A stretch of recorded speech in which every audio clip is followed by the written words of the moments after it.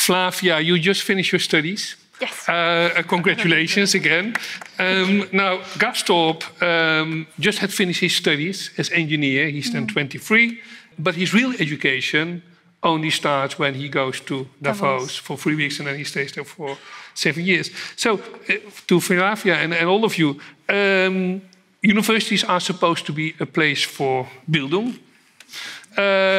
Is that your experience? I'm very curious about that. And if not, where have you found your own magic mountain? But Flavia, you first.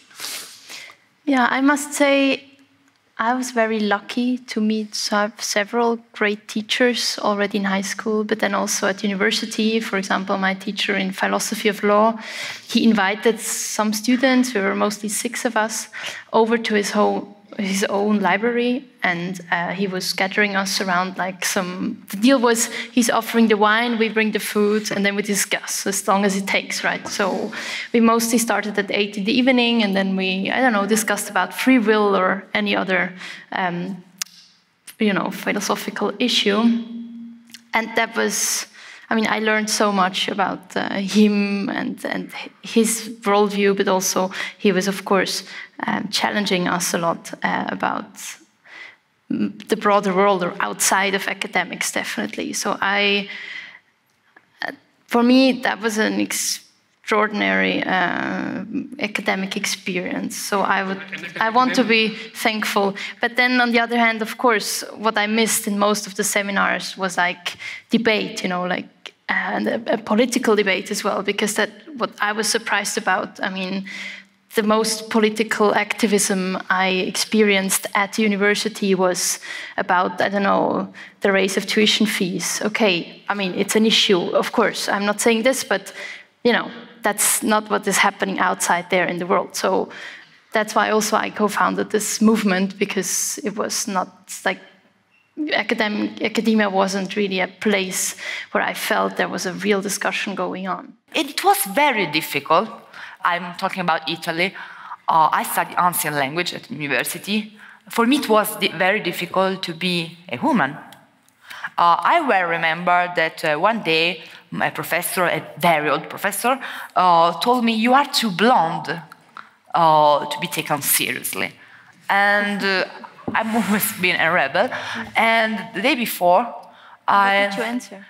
What did you answer? I said, "See you tomorrow."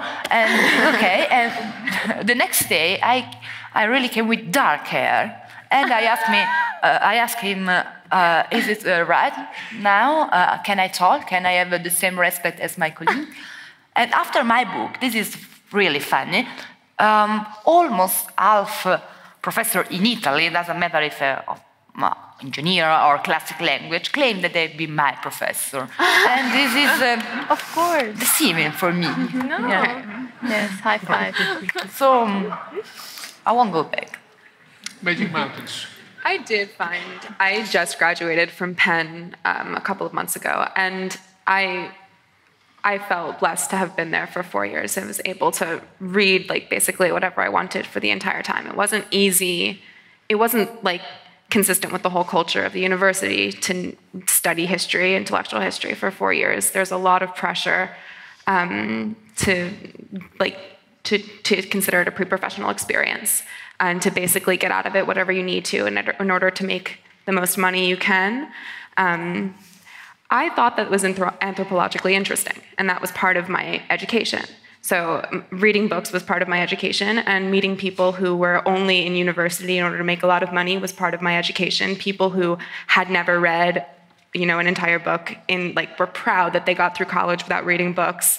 That was part of my education, meeting people like that. I really realized the importance of collaboration and of working with others, and in both the world of music, you become a better musician, a better artist when you open yourself up to collaborating with as many different kinds of musicians and artists as possible, but and also when I was 15 and I learned about climate change, that was where a huge turning point in my life, where I realized that this was, no matter what else I was interested in, I had to follow this path and do whatever I could in this crisis. And in the world of climate action and activism, it's through all of those collaborations that I really have, I think, learned the most just from other people and people from all walks of life and what they're doing and what their ideas are. It what was your Magic Mountain education?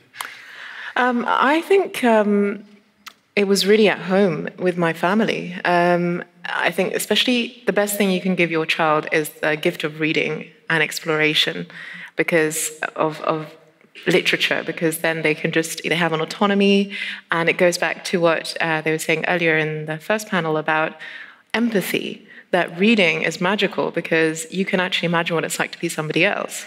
And most of us experience the world through our own interpretive framework, which is about our identity, about who we happen to be, our positionality, and reading enables you to come out of that and to be somebody else, to be somewhere else.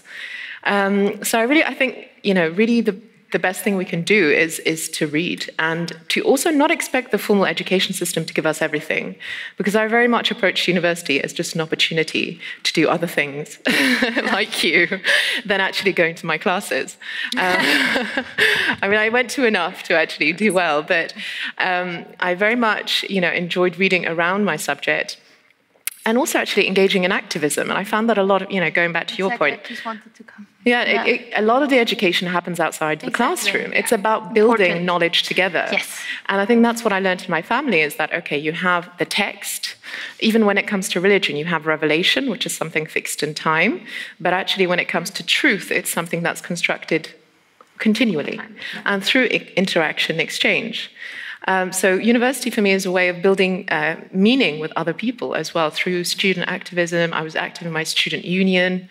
I was active in the fair trade movement and in social work. So it's really about, I think, a university gives you a space, and it's up to young people to know how to use that space and to be active and not passive learners or recipients of knowledge.